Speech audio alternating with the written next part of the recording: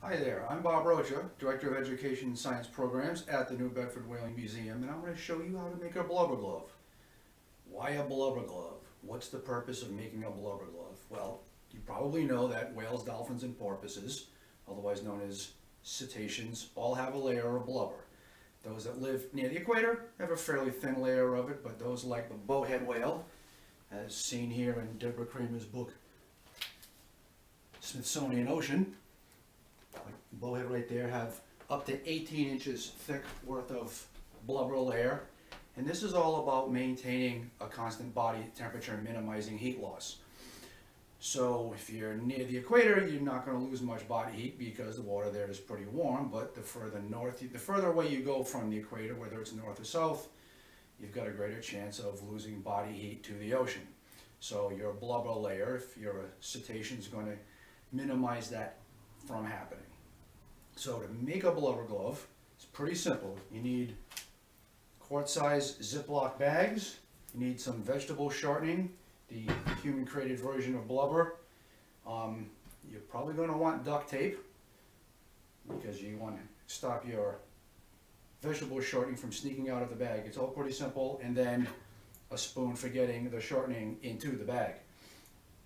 So what I've done with the first quart-size bag is I've turned the top of it inside out just to cut down on the mess.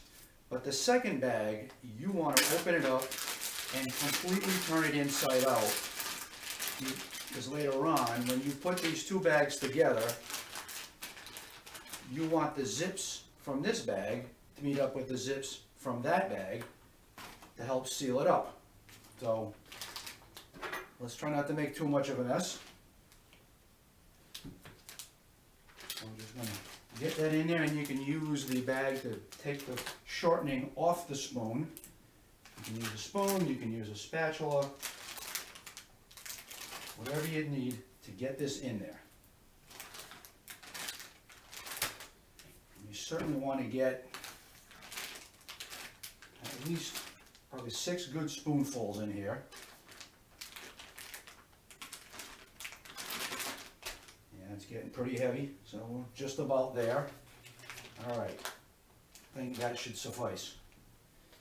So now I'll take the top, put it back the way that it should be. I'm going to smush this around a bit. So I'm going to seal it up for a moment, just so you get this stuff down to the bottom half of the bag. Mush it around so it's pretty level and even all the way through. Now I'm going to open it back up.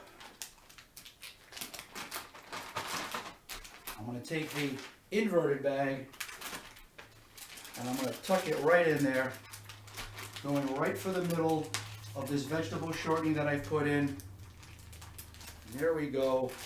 Now I'm going to pull this other bag up around it.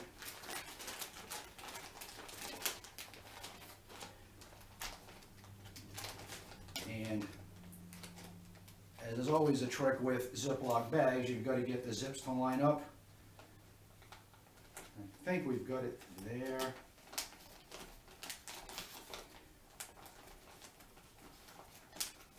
Yeah. Get that telltale sign that those zips have, telltale sound that those zips have lined up. And now to save time, I've already cut myself some strips of duct tape, because how boring is that? You having to watch me cut duct tape. All right? Nobody wants to watch that. So we'll put one piece on there. I'm going to fold it in. That's one side. Another piece, go to the other side.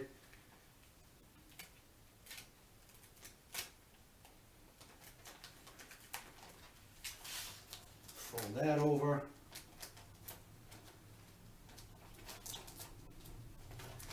And I cut a couple of smaller pieces to go on these two edges here.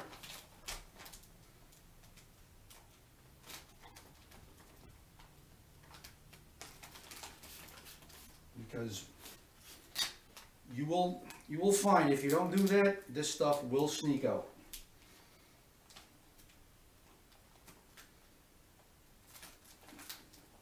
while I'm doing this, I'll point out that this lovely book behind me is just like Deborah Kramer, who is a Massachusetts author. This book comes from Brian Skerry, who's also from Massachusetts, and this book is called Ocean Soul. Got some his fantastic photos of right whales there. Got a cute little right whale model here, and of course a Granger pottery humpback over there. Humpbacks and right whales have slightly different thicknesses of blubber, but they need them. Because right whales are on their way back up to Massachusetts. Some of them are already here and they're feeding. Put on a little more duct tape. And the humpbacks should be on their way up soon too. And if we're allowed to go out and do whale watches this summer, you'll almost guarantee to see a humpback. So, all right, so there we have it. So there's a blubber glove, and now the way you use this to get a sense of how well blubber insulates whales from the cold and prevents heat loss is you would get a bucket of icy water, and you put this hand, gloved hand, in the water, you put your ungloved hand in, and you should really notice the difference very quickly. If you wanted to make a math activity out of it, you could time how long this one stays in, time how long this one stays in, and if you do have other people in the house with you, they can do it as well, and you can graph it out. If you have a thermometer, you can put the thermometer in the water, put the thermometer in the glove, notice the difference in temperature. Pretty quick, pretty simple, very inexpensive, and you have yourself a teaching tool. And if you go shopping for these things, people in the grocery stores might give you funny looks because why are you buying shortening and bags and duct tape, but you know you're about to do a teaching activity. Have fun.